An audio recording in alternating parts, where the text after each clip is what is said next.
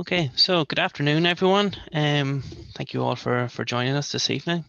For those of you who don't know me, my name is Daniel Hogan. I'm an environmental scientist with RPS in Belfast and the current chairman of CIWEM Northern Ireland. I'd like to welcome you all to our second technical talk of the 2020-2021 technical programme with the programme theme Water and the Environment, Adapting to Change. So today's technical talk will be on the recently published plan, Living with Water in Belfast, an integrated plan for drainage and wastewater management in Greater Belfast. Our presenters today will be Stuart Wightman and David Compston of the Department for Infrastructure Living with Water Programme Division, and will be supported by Richard Bingham of RPS. So before we start, I should note a number of items of housekeeping. Firstly, this event will be recorded and will be made available on the CIWEM website for us to all enjoy in the future. Please feel free to ask any questions throughout the presentation, but do so using the Q&A box below. And I will read them out at the end and during the Q&A session. We expect this presentation and the Q&A will take approximately 1 hour. So for note, the consultation on the Living with Water in Belfast has opened on the 11th of November and will be closing on the 29th of January.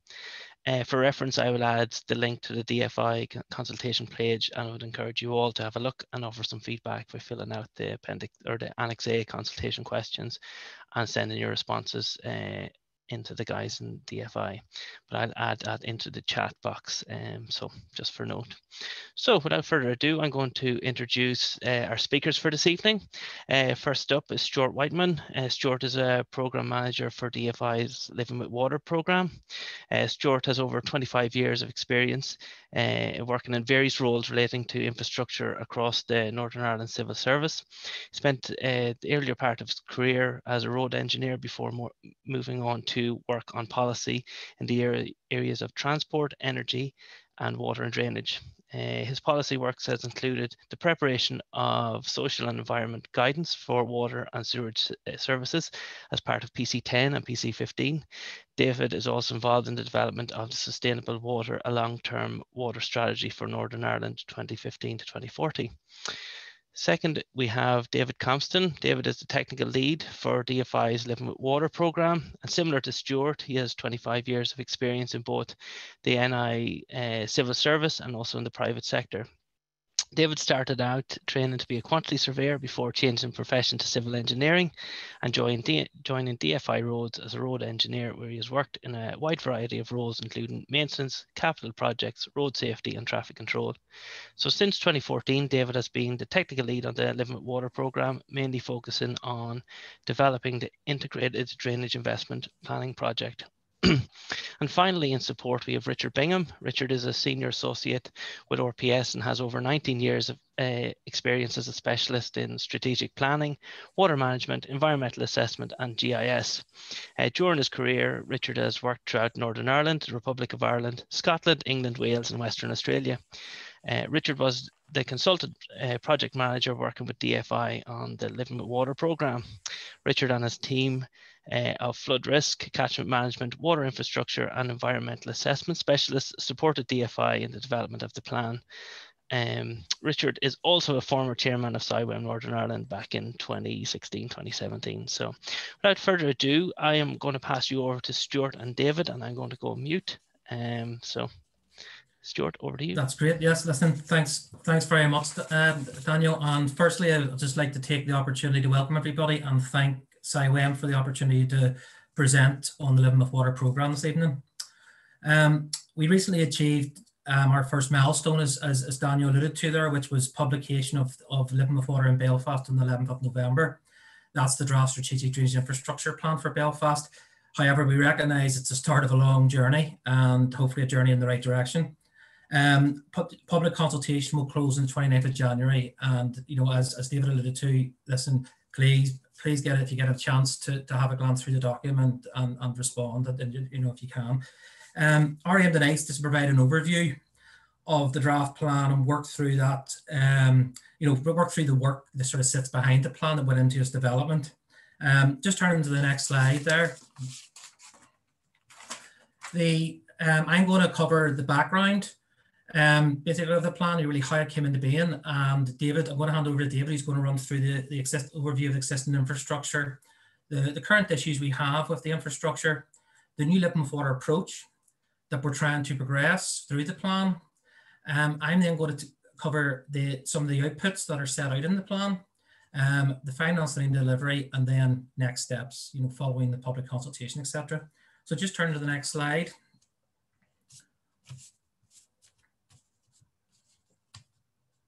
That's the other thing, obviously, with the technical stuff tonight, you will find that sometimes there will be a bit of a pause just because of the internet connections. Did you turn up there? Sorry, David. I can see if you can nod. Oh, there we go. Apologies. I'm going to load it at my end here. We thought this might happen.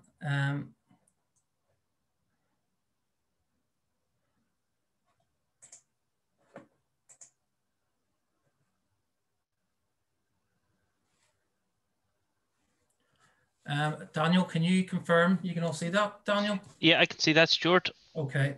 All right. Apologies. I'll just it's down here. Stuart, sorry, I'm back in again. If I don't know if that was my internet connection or everybody's. I think it was maybe yours, David. Was David, it? I'm happy to run through, sure, and my bits first here, sure, and then. Grand. So as I said, I'm going to cover the next steps. Then just turn to the background. So how did this all come about? Well, actually, back in 2013, actually, as part of the work that the Department of Regional Development at the time and Northern Ireland water officials were carrying out to identify future investment priorities for water and sewerage, it was becoming more and more evident that issues with the drainage, sewerage, and wastewater infrastructure across really Northern Ireland, but particularly in Belfast, were mounting up, and this backlog of work was basically ever increasing. And we were basically reaching a point whereby, it was at such a scale that they couldn't be addressed by Northern Ireland Water in isolation. So as a result, in 2014, the Northern Ireland Executive approved the development of a strategic drainage infrastructure plan for Belfast to protect against flooding, enhance the environment, the water environment, and grow the economy. To develop this plan, the Living with Water programme was established in 2015. It's an interdepartmental programme, and the aim of that is to develop a draft plan for Belfast. Once the plan for Belfast is done, we're also proposing to develop an integrated drainage and planning guide that we can use to hopefully develop similar plans for other areas and other cities in Northern Ireland, such as Derry, London Derry, and Newry. Once this is finalised, yes, and as I said, we're going to do the IDIP. I'll just turn to the next slide. As I said, it's an interdepartmental programme. It's led by DFI, but there's a number of key important partners that we're delivering and progressing the programme with. Within DFI, it's been led by Living with Water Division, but there's also Water and Drainage Policy Division. There's DFI Roads and Rivers as well, and there's Northern Ireland Water. There's the Department of Agriculture, Environment and Rural Affairs. There's the Northern Ireland Environment Agency as well. There's Belfast City Council and the Utility Regulator. There's also various other stakeholders as well that we're actually working at working level, but those stakeholders there actually make up the programme board that's overseeing the programme. Just turning to the strategic context, where does Living with Water sit with all the other policies and strategies that are out there? Well, really at the top level here, we've got the key drivers here, which is your Protect, Enhance and Grow. You've got your Floods Directive, which is obviously about water quantity. You have your Water Framework Directive, which is about obviously water quality, and then you've got your Regional Development Strategy, which is about growth. So as I said, they're the three sort of key drivers for it. And you've also got, which really is should be throughout our work, is the United Nations Sustainable Development Goals, about obviously considering climate change, etc., mitigation, adaptation. In 2015, in response to hopefully delivering these four drivers, we had the Executive's long-term water strategy called Sustainable Water. It was a 25-year strategy. I'm sure many of you are aware of it. Sort of sitting below the long-term water strategy, then you've got the various plans that are required to deliver the Protect, Enhance and Grow. You've got the flood risk management plans, you've got the river basin management plans, and you've got the local development plans. And really, Living with Water is the vehicle for delivering these plans. and you know it delivers the flooding, flood risk management, the river basin planning, and the local development planning. It's a tool, it's a vehicle for delivering those in an integrated way. In terms of the scale of the plan, it's grown quite a bit over the years. Back in 2013, 2014, when we were first looking at this, we were very much focused on, because we're very live, there have been a number of major flooding events in around Belfast in 2012, etc. And we're very much focused in around sort of south and east Belfast and the sewerage networks associated with those. So it was very much focused on the sewerage networks that feed both the Kinnicker and with treatment works in Hollywood and Belfast treatment works at Duncrew.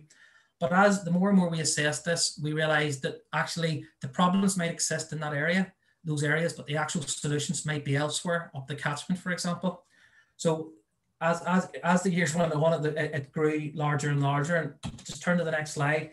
This is the scale of the plan now. As you can see, it goes out as far as Carrickfergus in the north, out as far as sort of Hollywood and Dundonald in the east, and out as far as sort of Conn Glen and Andersonstown, etc., on the west there. So the reason being is because you've got the 6 dots you can see there, circles. They're actually the 6 treatment works that feed into Belfast Lough. They're all clearly contributing to the water quality in Belfast Lough. And then when it came to looking at the actual networks in the areas, the catchments, we realised, as I said a minute ago, that the solutions are often somewhere, or might be to hold water back up the catchment, although the problem, it might exist down the catchment in the city centre. Obviously, it's a huge scale, it's a huge area. So for assessment purposes, the catchment was, the area was split into sort of 4 areas, 4 study areas. 3 of these are land-based, and 1 is the Belfast Lough itself, and basically the wastewater treatment works. Each of those areas, in turn, were actually split into sub-catchments based on the sort of local, basically the local catchments of the various rivers and the sewerage networks, and also where a lot of the issues and pressures we had identified. Just turn to the next slide. David, do you want me to do the slides for you?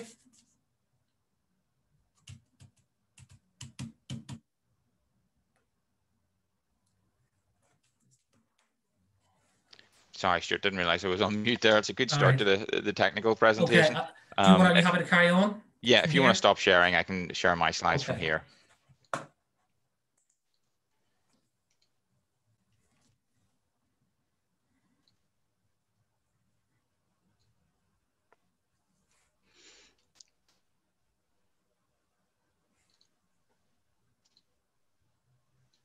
Hopefully everyone can see that. Yes, thanks, Stuart. My name is David Compston. Just to take you through some of the existing infrastructure, an overview of the existing infrastructure that we currently have within Belfast, and just looking at how a catchment works. Now, some of this might be self-explanatory, but we think it's important just to go through and explain to everybody that we're consulting with, and that includes members of the public, how the existing catchments work, and the types of problems that we're facing with the catchment. So very simply, the catchment's split into the upper catchment and the lower ends. We have the uplands and rural bits of the upper catchment, and then the urban and suburban feeding down out towards the coast. And when it rains, naturally some of the water naturally seeps into the earth and makes its way directly to water courses. The rest can find its way via a network of underground pipes into rivers and estuaries, and finally, in the case of Belfast, into Belfast Lough. Some of this water is carried by separate storm drains and pipes, and some of it flows in and is combined with sewage and through our combined sewage system, and is pumped and treated then at the wastewater treatment works. Most of the drainage infrastructure in Belfast is owned by some form of government, whether it's DFI or Northern Ireland Water, but there are elements of it that are under private ownership, and some of that is being utilised or used by or interacting with the government network. And a recent desk-based study that we did on the Living with Water programme showed it was around about 87 kilometres of known private drainage infrastructure in the Belfast area. So just going into some of the current issues that we have within Belfast. under the protect, enhance and grow segments of or key aspects of the plan. Under the protect aspect, recent 2018 Northern Ireland flood risk assessment indicates that there are around 25,000 properties at risk of flooding. Excuse me. Identifies 45 flood risk areas. 12 of these areas have been identified as areas of potential significant flood risk, and 4 of these areas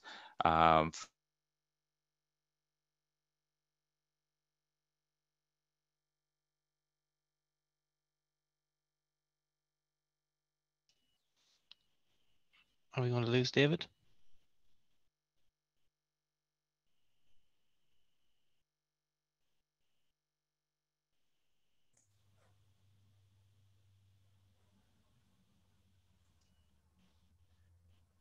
Stuart? Yes, Daniel, it's just the internet connections. I can't share my screen until I think David's screen's still being shared. Okay. Okay. Let's see. Okay, back to you. We lost him, Stuart, so it's on to you now.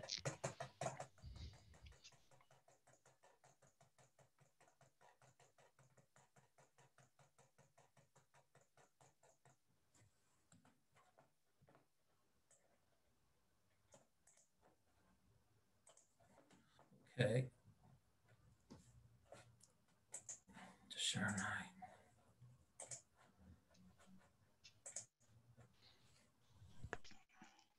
Is that okay, Daniel? Can you see that? Yeah, that's you. You're back in the mix. Yes, I'll stay in control, but here I seem to have a better connection than David. That's okay. Perfect. So as David was saying there, back to the strap line of the plan, which is protect, enhance and grow. This slide here, basically, the map on the right there is basically a snapshot from the Northern Ireland flood risk assessment that was carried out in 2018. It identified 12 areas of potential significant flood risk, which basically was based on, it's basically a prioritized list of areas and they were basically ranked on the level of flood damage at the various sources of flooding, whether it be from the coast, from rivers, from surface water, in other words, rainfall, or even from out of sewer flooding. So as you can see, the actual scope of the plan covers 4 of these areas, Belfast being the largest, but we've also got Glengormley and Mollusk, Newton Abbey, and Carrickfergus. As you can see there, just in some of the numbers there, there's 25,000 properties estimated to be at risk of coastal or flooding from rivers, and a similar number, 24,500 properties at risk of surface water flooding within the sort of plan area. It's very significant. Just turning to the next slide here. This just shows you, this was back in January 2014, I believe. It was, you may remember there was it was a coastal event. It was a high tide that combined with a storm, and you can see how close the levels of the water in the harbour became to overtopping the harbour wall. That you'll be aware, some people will be aware now that there's actually a Belfast tidal alleviation flood scheme that the Department for my colleagues in Rivers will be taking forward for that very reason. If this same event was to happen in 5-10 years' time, it would have actually been overtopped, and could have caused major issues for the city. Just turning to the next big area, which is the enhance, which is about the environment. There's a number of specific issues here. I've just turned, if you look at the right-hand side there, that's just a graphic showing Belfast Lough. The yellow area is a shellfish waters protected area. There's actually shellfish harvested there for human consumption.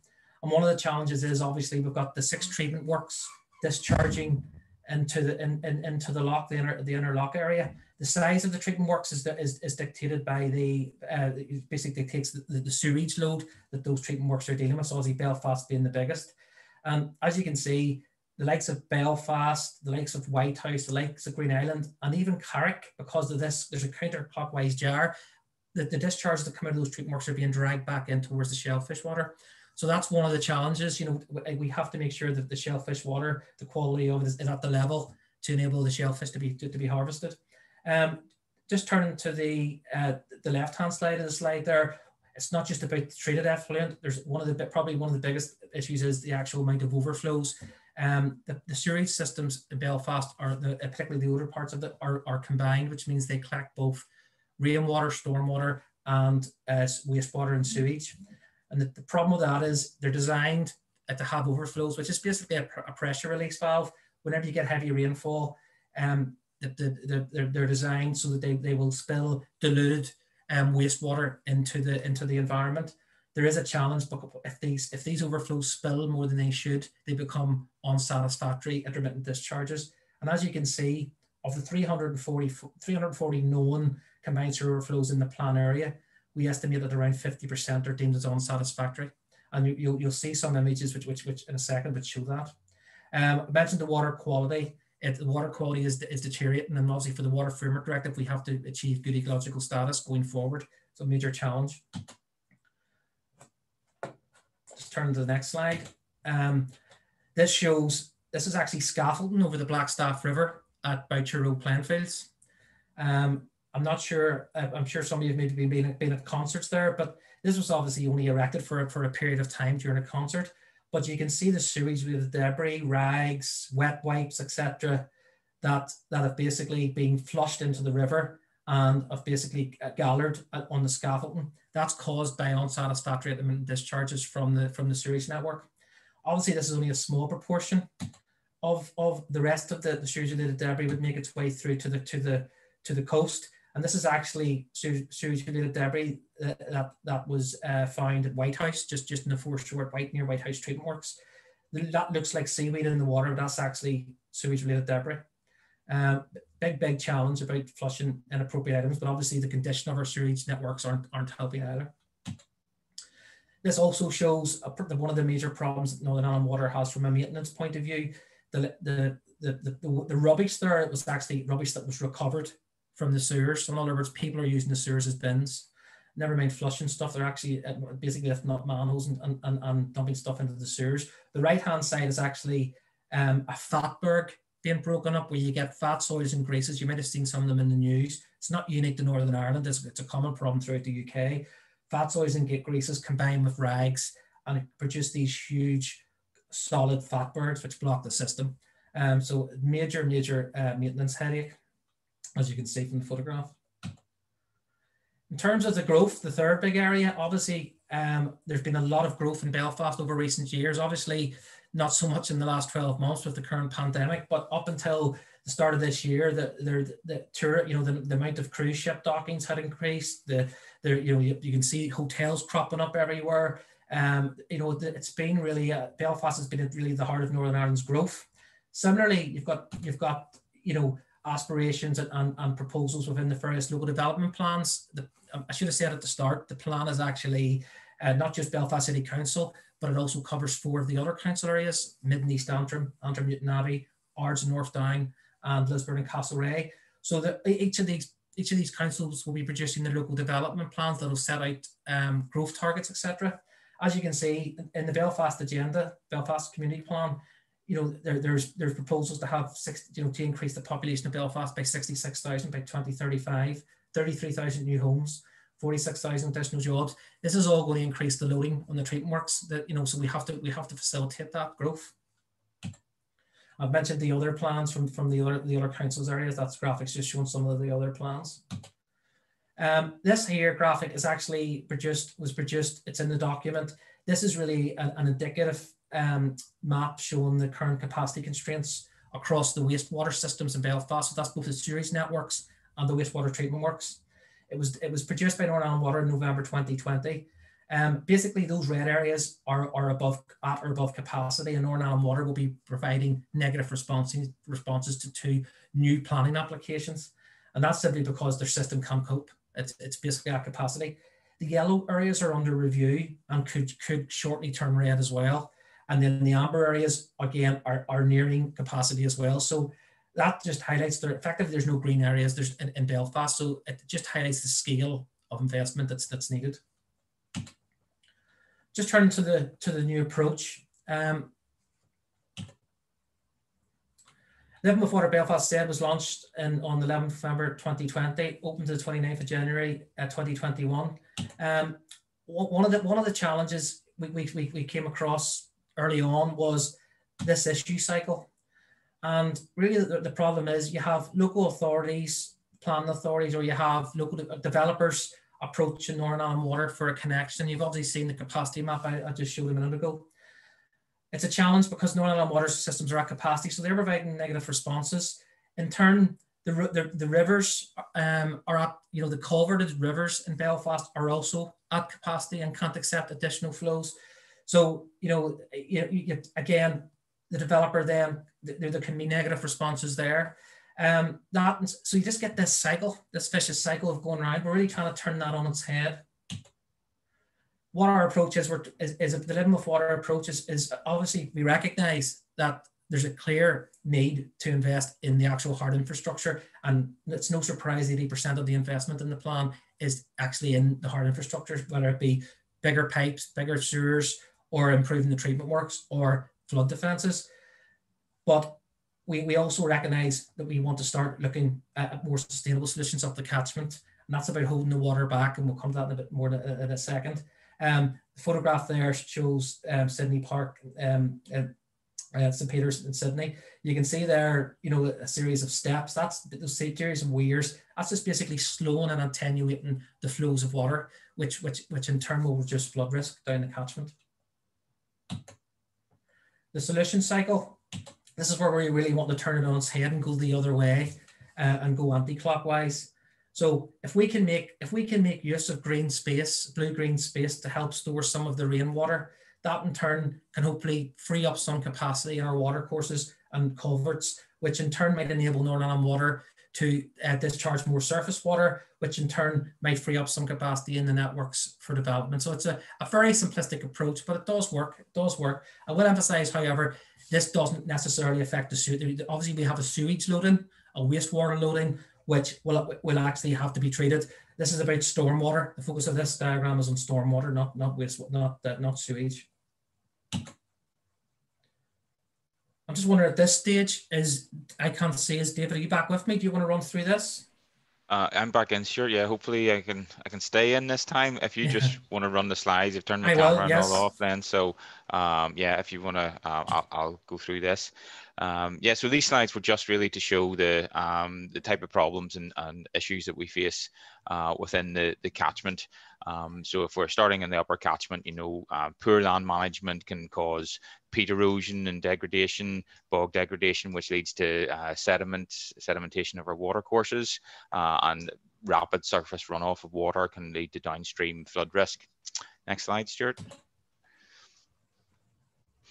So looking at a different way, the new approach, looking at carrying out works in natural flood management in the upper catchment, buffer strips and tree planting all can help reduce the sedimentation and the loss of nutrients to the water, can help reconnect with the water courses with existing floodplains and attenuate flows and slow it all down before it starts to go any further. Next one, Stuart. Moving on down again into the rural aspect of it with a similar sort of approach where we want to start to slow the flows of water where there's maybe excessive drainage leading to nutrient loss and poor land management. But if we move on to the next slide, we'll show the living with water approach, which then includes drain blocking, tree planting, sedimentation ponds, increased vegetative buffering of water courses to help slow the loss of nutrients and sedimentation into the water courses. Next, Stuart.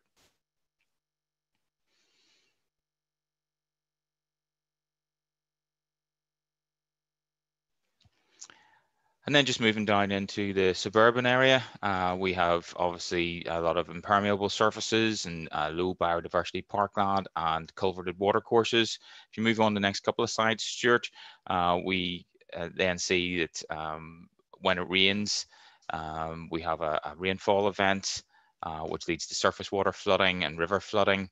But if we move on to the next slide, then we can see that this can be improved by reutilizing our green spaces, daylighting and opening up our culverts to allow the attenuation of water, which helps improve not only our flood defenses, but it also improves water quality.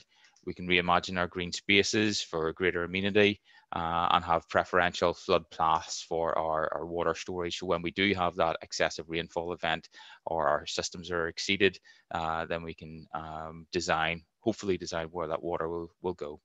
Next slide. And just an indication of some of the flood risk within the urban environment. We have canalized water courses and risk of flooding of property. Next slide, Stuart. We should show the flooding event that happens where our properties and infrastructure are at risk of flooding, and then we have combined sewer overflows as part of that flood water. But if we do things slightly different and we re-meander the rivers, come up with tree planting and build in flood defences, we should be able to contain this water. So this water, this area is designed to flood, and it should, hopefully the slide will show that the water stays within the boundary of the site, and when the flood waters recede, then it will go back to a public amenity space and protecting our infrastructure. Next, Stuart. Similarly, we have an issue in our brownfield sites where we're being looked at for development, but because of the lack of capacity within the wastewater network, they're struggling to get connections to the sewage system. But if we do things slightly differently in the living with water approach, we design for sustainable development by storm separating our areas and providing connections to the foul network, and providing greater amenity and amenity benefit within our parklands. Next year. A similar sort of issues in the coastal area, where with coastal flood risk, we showed the slide earlier of the tidal risk that happened in Belfast in 2014. And if we move on, we can see the living with water approaches to build flood defences and tie that in with coastal management and beach replenishment and nourishment. Next slide. But that covers the sort of blue-green aspect of it, but there's also the underground buried infrastructure that we talked about. And generally, we have a combined sewage system within Belfast, where the stormwater is going into being mixed with foul sewage and being taken to the wastewater treatment works. Next, Stuart. When it rains, obviously, the overflow in these systems, the combined sewage overflows, need to discharge somewhere as a pressure release within the system, and will lead to combined sewer overflows into the water courses. Next, Stuart. Doing it slightly differently, if we can provide capacity within our water courses to allow for surface water and storm separation, we can just save on pumping and treatment costs, because it's just the foul sewage that is going to the wastewater treatment works, and the surface waters and the storm drains are just discharging to our rivers and water courses. And obviously that's the park that we showed earlier, which flood, and we've now designed that for exceedance. We've designed it to flood to protect the infrastructure that we have. And then moving on down, just as that's those combined sewers and foul sewers go to the wastewater treatment works, a number of our wastewater treatment works are operating over capacity, and we have issues with the wastewater outfalls. So if we do things slightly differently, we know we need to upgrade our wastewater treatment works, could provide capacity for new development and the existing network as it is. Plus, we also know that we need to extend our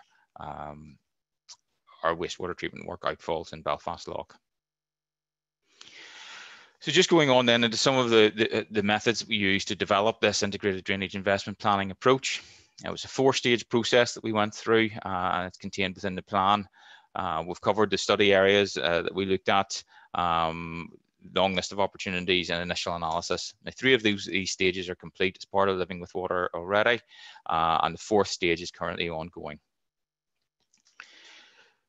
So Stuart's covered the catchment areas already, and the idea of these was these were broken up into smaller catchment areas to make it a more manageable area to look at.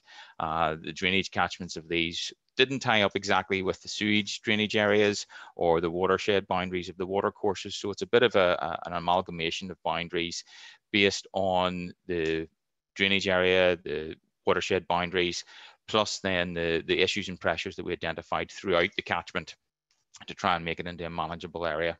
And then we set up technical working groups for each of the study areas. And the idea being that technical working group would change based on the area that we're in. So the likes of partners in Belfast Hills Partnership, and National Trust, etc. And the councils would change as we move through the catchment.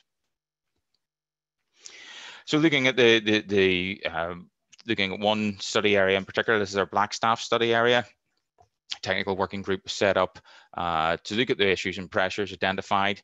And what we're talking about is strategic issues and pressures within the example. We weren't looking at small localized ponding issues. We're looking at water quality issues, invasive species, flood risk, and then development pressures as well within the system.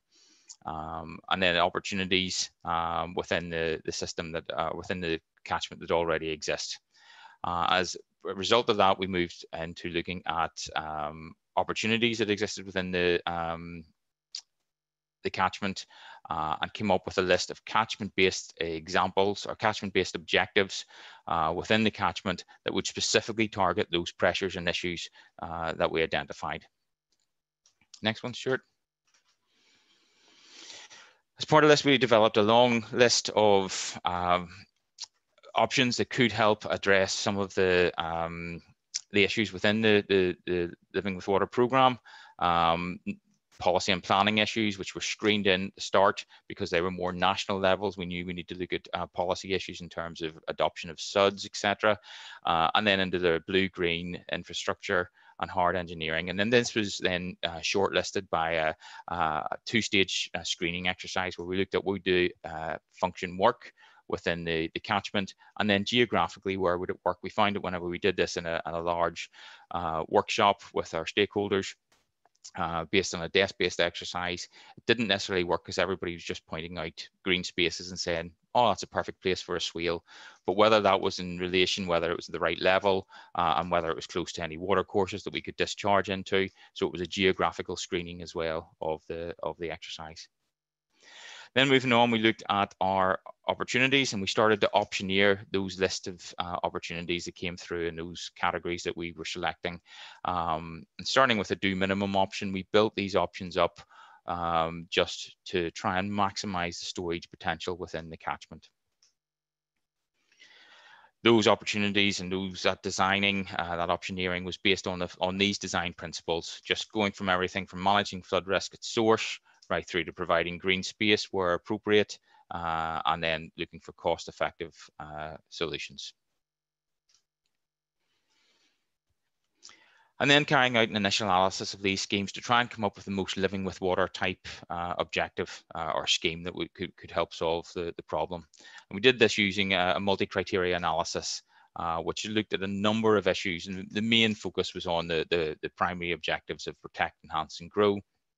But obviously looking at secondary objectives of social inclusion, design for exceedance and natural environment, and then getting into the technical and feasibility of actually building some of these options.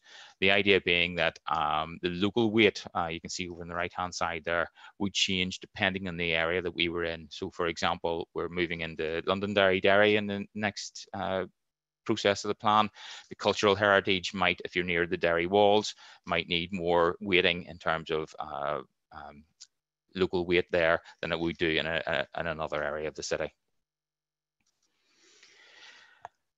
And then just moving on, the final stage of the new approach, the stage 4, which is ongoing at the minute, is just looking at detailed environmental modelling and integrated drainage modelling.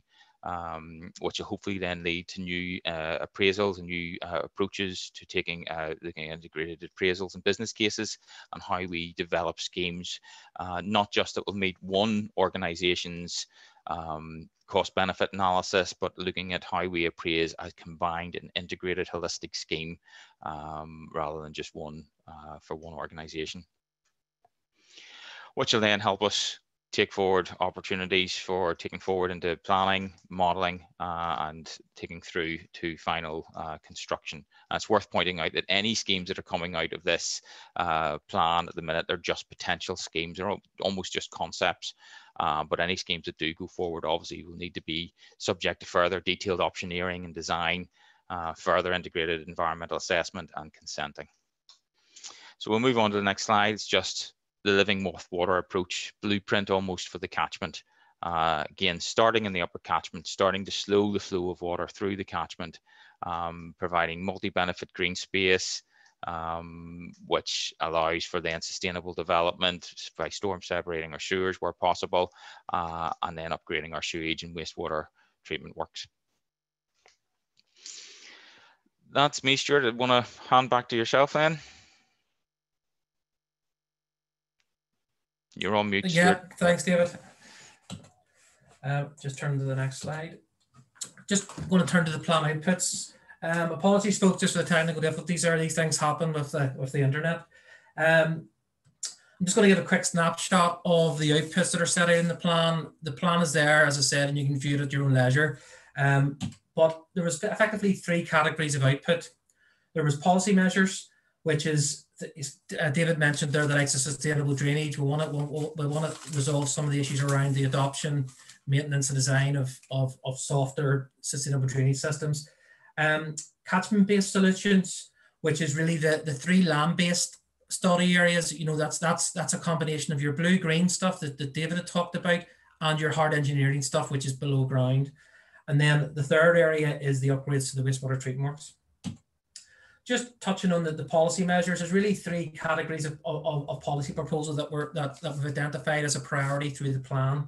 First one is SUDS. The photograph in the top right is actually of the rain garden in Clannyboy Primary School, which Northern Ireland Water completed a couple of years back. Really, we want to do that, but on a bigger scale. The important thing is, it's one thing fixing the problem through the plan. We don't want future development plans and future development, residential development, increasing flood risk any further. So we do recognise that sustainable drainage systems have a really important role to play moving forward in terms of future flood risk management in Belfast. Natural flood management is the second area, and really it's really about, you know, naturally managing excess water, you know, up the catchment, up at the top of the catchment. But if you let the water get down into the city centre, it's too late. You're having to build big flood walls. This is about trying to hold it back, attenuate it, slow it down. One of the challenges to date, most of the concepts that we've come up with tend to be focused in around publicly owned land, whether it be parks owned by the councils, whether it be land owned by National Trust or housing executive or whatever. We recognise as you move out the catchment into the sort of more rural area, you're getting into more private landowners, and we need to find a mechanism for how we might be able to incentivise for some of that land to be used for flood risk management purposes. The third area, which is really important, is really the role of living with water going forward. We don't want this to become a one-off thing. We want this to become the business as usual approach in the future. So David mentioned dairy. We are hoping to roll this out to other parts of Northern Ireland. Turning to the second category, which is the cascade-based solutions, there's really the 3 study areas. As David said, this is the Blackstaff. We actually, each of the Blackstaff actually had 6 sub-catchments, and each of those sub-catchments were assessed in turn for the issues and pressures, the opportunities, and then scheme concepts were developed. This is just showing you, this is zoomed out to show you the whole of the Blackstaff, but as you can see there, there's various schemes we've identified, and some of the schemes might be, we've identified potential partners where, for instance, if you look at Ballysill and Plainfields, number 1 there, which is, I don't know if you can just see there in the top right, there's basically proposals for an urban villages scheme being funded by the Executive Office and to be delivered by Belfast City Council to basically regenerate those playing fields, 3G pitches and things like that. We're hoping next year to work along with the Council and the Executive Office to actually extend that scheme to include works to the river that passes through the park, and that's hopefully going to include a bit of daylighting, basically removing the pipe section of some of the pipe sections of the river and letting the river basically flood a small element of the green space whenever you get a heavy rainfall event. So basically you're using that green space to hold the water back and hence dampen the flow of the water down the culverts. Just turning to the other areas, that's the Collins Water and Lagan Embankment Study Area. Again, there's been a series of concepts identified. These are set out in the plan in a bit more detail. And I say each of the sub-catchments is set out in the plan as well.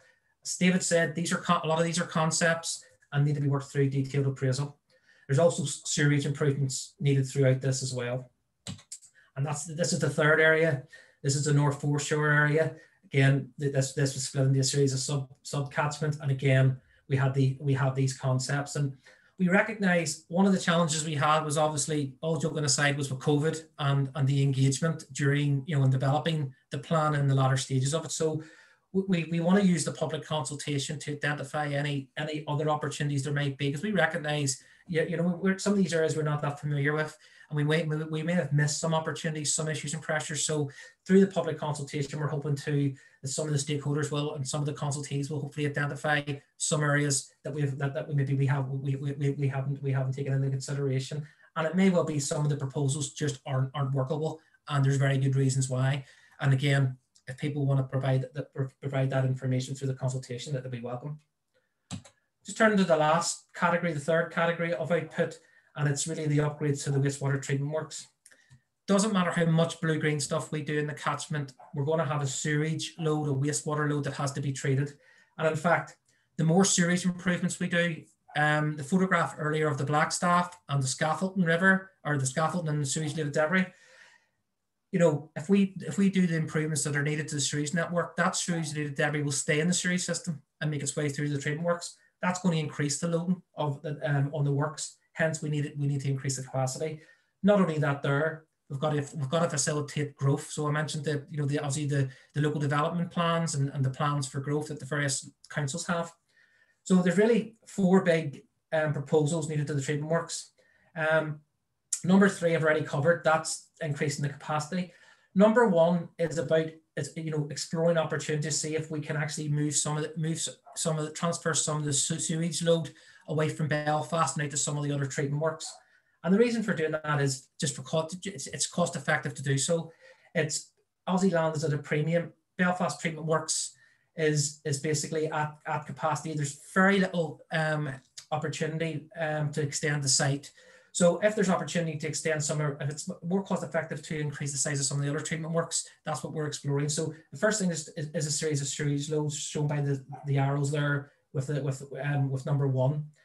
Two is about the upgrades actually needed to 5 of the treatment works. There's levels of treatment that are required for to meet the quality standards in the water set out by the Water Framework Directive and other directives such as the urban wastewater treatment.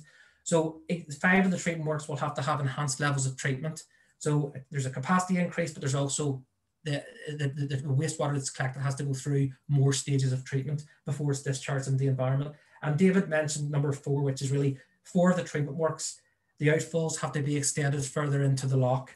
And as you can imagine, that's a major civil engineering project, and that'll be done towards the end of the programme. Just looking towards the sort of short-term proposals and opportunities, within the sort of Glenmackin sub-catchment, which is shown here, we recognise there are a number of schemes that will have to get off early and happen early in the programme. One is the sort of Glenmackin, the Cicely Park scheme, flooding. There's been a history of flooding in Cicely Park since sort of 2012, and there's a major upgrades needed to the sewage network, including a possible tunnel down Boucher Road. So we recognise that work will have to be done in the short term. Similarly, moving towards the sort of Conswater Langham Bank study area, here you can see the Belfast tidal scheme as well, which is happening in the short term. Again, I showed you the photographs of the harbour and how close the harbour walls were to being overtopped in January 14, and also work that's actually already started. Belfast treatment works. As you can see, there's very little opportunity to basically extend the site. There's an interim measure that's being done to basically provide a bit of increased capacity in the short term on the site, and that's phase 0. There's actually 3 phases planned for Belfast treatment works over the lifetime of the plan. Just to give you an idea of some of the concepts and some of the blue-green things that we're hoping to do. This is just a mock-up of the Forth River. And if you're familiar with this part of Belfast, Springfield Dam's just down here, down at the bottom. And I think that's the Ballygomartin Road. And this is a sort of an Invest NI site here. Just to show you what a mock-up might look like. There's a greenway. You might have seen it in the news. There's a Piece 4 greenway that's going to be delivered by Belfast City Council. We're hoping to work with Belfast City Council and do works to the rivers at the same time to basically provide a bit of storage, a bit of attenuation, and make it in the amenity for the as well. So as you can see, when you start to see it come together like that, you can see that not just the flood risk management benefits, but the environmental, ecosystem and amenity benefits. Similarly, I mentioned Ballysill and Plainfields. This is Ballysill and Plainfields in this area here. Again, we're hoping to work with the Urban Villages scheme to do a bit of sort of landscaping through the park and a bit of daylighting of the culverts. There's 2 or 3 water courses that come in the vicinity of the park, and by doing that, that will hold the water back during a storm event, reducing the surge down the culverted water courses further downstream, and which currently are a source of flood risk. This here is actually up in Derry, Stoke Londonderry, and it's actually, there's a linear park. It's Gallia Linear Park, if any of you are familiar with it. And really what we're looking up there is something similar. We're looking at opportunities to basically naturally manage and hold the water. And if just to show a visualization, you can see how you can make this into a community asset. It does flood risk management again, but it has the social, the amenity, the environmental benefits there. Just turning more to the longer term part of the proposals, there's a critical path that we have to follow. You can't obviously upgrade all your treatment. You can't upgrade all your sewage systems at once before you upgrade the treatment work. So there's a critical path that we've developed, and there's a lot of modelling work that needs to, a lot of the blue-green concepts might need to be completed in advance of some of the hard engineering. I won't go into this in detail, but it's just to show you that there is stuff that we'll be doing in the short term, but there's a lot of the stuff in the middle and latter stages of the program will have to follow this critical path. And this is just showing you sort of an outlook of the 12-year program. There's the policy stuff at the top. We've got the green box is really important. That's the planning, modelling, design, and appraisal work, and consultation and community engagement that'll be needed to take the concepts through to construction. And then you've got the 3 aspects of construction. You've got your catchment-based blue-green stuff, which is your works to your rivers, the Forth River and the Ballysill that I showed you there. And then you've got your hard engineered measures, which is your bigger sewers, your flood defences, and then you've got finally you've got your treatment works. Just moving to financing and delivery. It's a huge undertaking. It's £1.42 billion. It's huge. It's over 12 years, but it's needed. And we recognise the challenges of providing that level of investment in the current economic climate. But the question is, can we afford not to provide that investment, because the flooding is going to intensify, the pollution is going to intensify, and the development constraints could intensify. This just shows you an indicative profile going forward for the first 4 years, and because of the modelling work and the development work, it takes a couple of years before it sort of ramps up. By year 3, going into year 4, we're really getting up to sort of full delivery. And just in terms of the next steps, I mentioned we've got the public consultation closes on the 29th of January. We will then review the consultation responses and prepare a final plan and bring it to the Northern Ireland Executive for approval. And following that, then, as I mentioned, we're really into delivery from April. I also mentioned that we're part of, although this is a Belfast plan, with a number of pilot projects, including Ballysill and Forth River. One of those pilot projects is actually up in the Glenallagh Linear Park that I mentioned in Derry, Stoke Londonderry earlier. So we are going to hopefully look at Derry in more detail, and then possibly Newry as well after that. And that's it.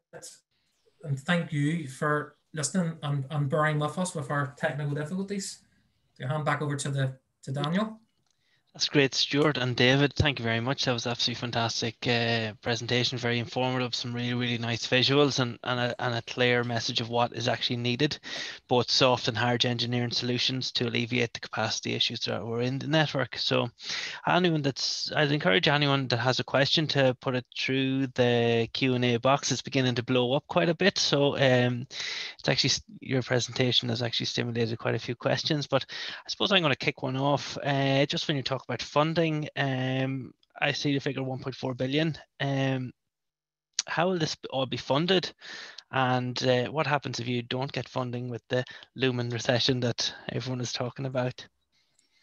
No, Daniel, very pertinent question. Our role really is to set out what's needed.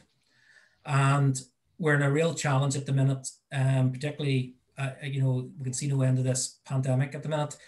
But this is a 12-year plan. And really our role is to set out the plan and what's needed to resolve some of the main issues in Belfast. One of the challenges we have at the minute, and we recognise that, is that over 70% of Northern Ireland Water's funding continues to come from government, because obviously we have no charges here.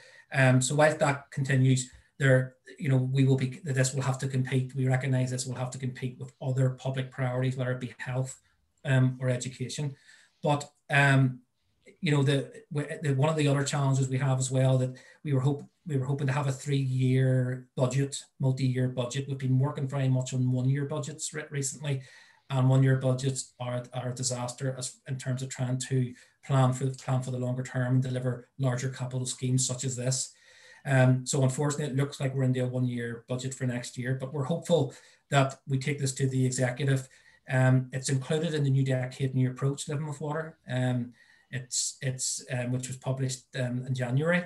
So it is identified as an executive priority.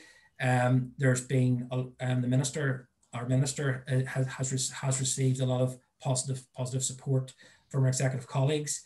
I recently briefed the committee for infrastructure on this a couple of weeks ago, and again, they all recognise that it's needed. But just in terms of answering your question, at this stage, all we can do is make our case for investment, along with, but we recognise it's competing with other public priorities at this stage.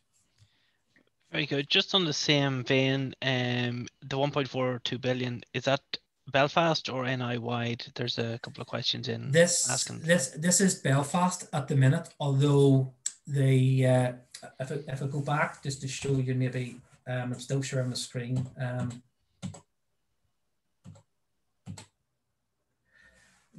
You can see there's the land share of the investment, over 700 million is on wastewater treatment works. So that's across the 5/6 treatment works in Belfast. You have then 480 million in sewage networks. There might be scope within the 200 million that's earmarked there for some of the blue-green stuff. I mentioned that we're already doing a study looking at in Derry, looking at if there's opportunities to do this approach in Derry as well. So the 200 bit it wouldn't be NIW money, that would be money from the department. So there might be some of that 200 could potentially be other parts of Northern Ireland, but really the land share is Belfast, yes. It's worth saying as well that Northern Ireland Water, for its PC21 business plan, which is covers 2021 to 2027, it estimates that it requires 2 billion. Out of that 2 billion, around 450 to 500 million would be for Living with Water. So it's around a quarter of Northern Ireland Water have basically earmarked around a quarter of their money across Northern Ireland is needed for Living with Water in Belfast. Very good, Stuart. Just a couple of questions, general themes around the Belfast sewer system. So Belfast sewer project was to increase the capacity of Belfast sewer system, and that was done only 10 years ago or so. However, there was a figure earlier about 50% storm overflows deemed unsatisfactory. So is this scheme not working, or did it not envisage growth and increased flows, and hence was it not designated to allow for extra capacity and future proofing? Yeah, no, very, very good question. The Belfast Sewers Tunnel did do, it was very successful. It did what it was supposed to do. It dealt with combined sewer overflows that were actually going into the River Lagan and also major out of sewer flooding around the lower Ormeau, lower Ravenhill areas back in the sort of early noughties. So it has been successful. A lot of the CSOs, the combined sewer flow problems that we've talked about in the plan, are actually outside or away from this tunnel. And actually what we're proposing to do is extend that tunnel to catch those and collect those. So the sewage related debris that was shown in the Blackstaff photograph, that's, you know, what part of the proposal is to actually extend that sewer tunnel out to that location and collect some of those unsatisfactory sewer overflows that are currently going into the water courses and putting them into the storm tunnel that will then go to the treatment works. So the answer is yes. Whenever they did the sewer tunnel or the sewer project back in the noughties, that it was successful, but it was looking at another part of Belfast. The problems I identified are actually in a slightly different location. Oh, very good. Just quite a few comments about brilliant presentation and all. This makes really, really good sense. But it seems that until the policy changes, that we can't have upstream storage or better land management. So as a general, Aviani, is there an idea of when policy will come through to assist with that? Well, we're using the document as a vehicle to try to prioritize the policy, and we could have had a wish list of policies in the document, but we chose not to. We chose to have what we thought were the 3 key areas, and that was trying to sort of resolve some of the issues around the design, adoption, and maintenance of sustainable drainage systems for new developments, natural flood management, which is really about how do we incentivize private landowners to use their land. It may require a grant scheme, may require some sort of incentivization. The policy has to be worked through on that. But no, as I showed in my slide there, we would hope the policy work to be completed in the early part of the program. So, you know, sort of the program sort of kicking off in April. So as you can see, the policy is up front and center there. And then straight in on will the new post-Brexit new agricultural policy provide required finance for upland natural flood management? I think you've sort of covered that already. So no, that's good. God, there's so many questions here. I'll take a couple more. I won't take any. If you want to throw a couple at David and Richard as well, yeah. Stuart, I'll let you decide. So there was one question, actually, is a very, very good one. What percentage do you think, and I think you sort of covered in one of the slides, what do you think the solutions, how did it split between blue, green and hard engineering? I know like hard engineering is required, but you know, for us environmentalists, we sort of like to think the blue-green. What sort of a split would you reckon it would be? Yeah, I think we've got to be very realistic here. Blue-green isn't the panacea. It's not going to solve all our problems, but in many ways we've looked at the blue-green as a way to future-proof our plan for climate change, etc. Hard engineering, we accept, has a role to play, and the hard engineered systems do need to be upgraded and increased in size. But the blue-green can be delivered alongside that to compensate that, to basically help it. And it's really about the whole design for exceedance, which David alluded to. The blue-green has a real role to play there. So whenever you're we can't build sewers to deal with every eventuality in terms of intent, you know, rainfall intensities, but we can at least design our system so that whenever the systems are exceeded, our blue-green can help manage the flows. Is there anything David or Richard want to add to that? Another point I was sure as well is, remember with the Living with Water approach, we're looking at maximizing the catchment first, and then that's also maximizing the multi-benefit and the opportunity for joint working with anyone else that wants involved. And, you know, throughout the past couple of years, the amount of bodies that have come on board interested in parts of the work, such as National Trust, Belfast Hills Partnership, Housing Executive, and maximizing that. And then what can't be dealt with, then it's back to traditional engineered solutions. But also, like you say, designing for resilience and designing for exceedance and adaptability. So planning properly for the future and not just today's problems. think as well, Stuart, just you'd mentioned during your presentation just about the biological load that's going to the wastewater treatment works. I think it's very important to notice that our the blue-green infrastructure won't have any impact on that biological load that needs to be going to the wastewater treatment works. We can't store that in a green park somewhere, but obviously the amount of water we can take out of the system, fresh water effectively that's being mixed with sewage, if we can take that out, attenuate it within the green spaces in our parks through blue-green infrastructure, that reduces then the amount of stormwater that's going, or dilute sewage that's going to the wastewater treatment works, and hopefully reduces the amount of storage that's needed at our wastewater treatment works to store that water during a storm event. So it really just depends, the amount or the percentage of blue-green infrastructure depends on how much we can get in. Hopefully that will reduce some of the costs that within the plan as well then. Worth saying, just David, add to your point there, and indirectly it sort of does help, because if you provide blue-green, if you increase the capacity theory of your rivers by doing a bit of attenuation, you might provide opportunities to take some of the stormwater out of this combined system, which in turn will reduce the amount of overflows.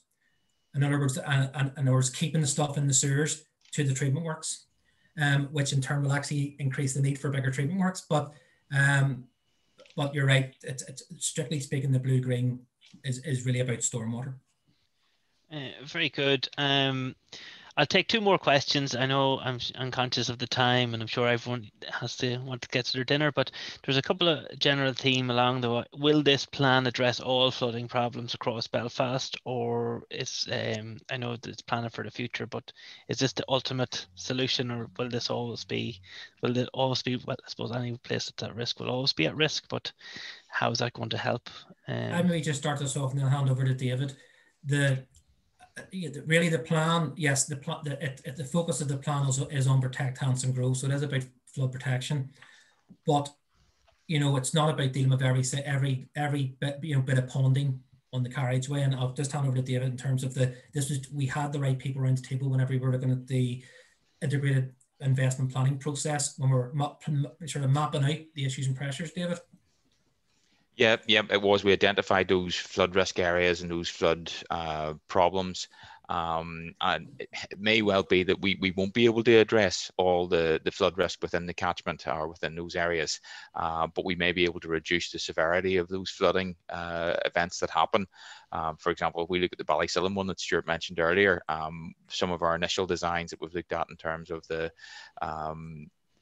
fluvial, the river flooding event, with the attenuation we hope to build into that, we think contain the 1 in 100 year event within the works that we're proposing within the playing fields.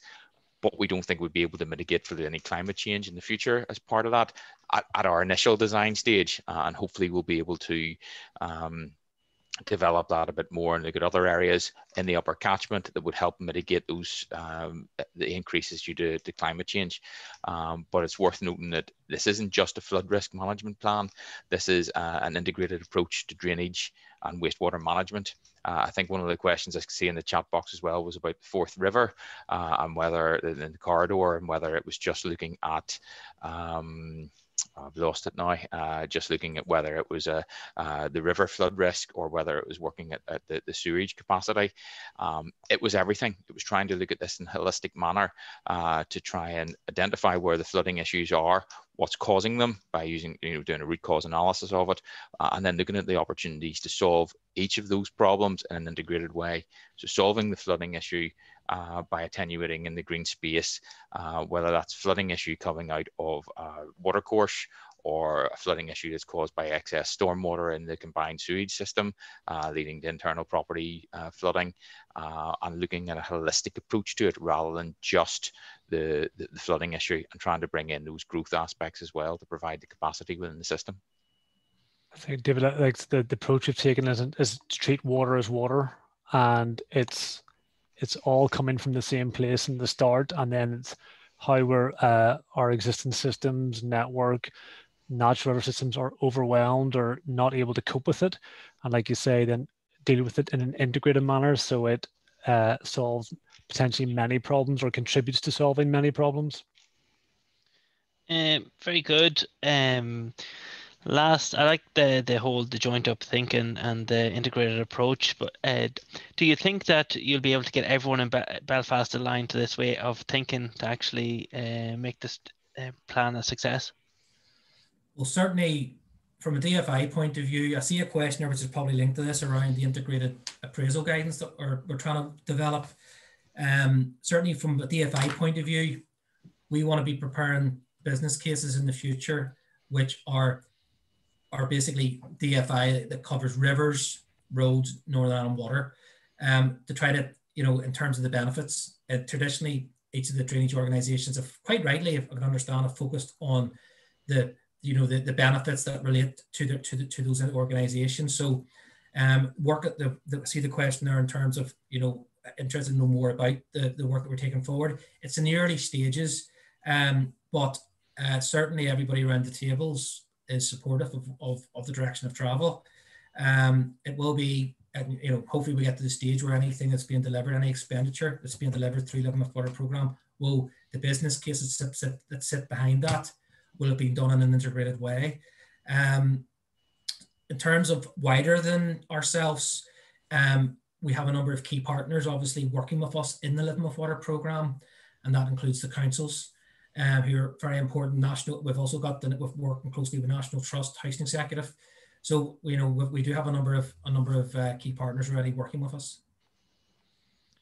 No, very good. I think we'll call it at that, if that's okay with you all. We could be here all night if we don't fall back on questions. But just a couple of closing remarks. Again, you've mentioned the consultation is open, and there's details of how you can respond, and I'd encourage everyone on this call to provide that feedback, and I'm sure you'd appreciate it. Just a quick note of thanks to you all, to Stuart and to David, and of course Richard.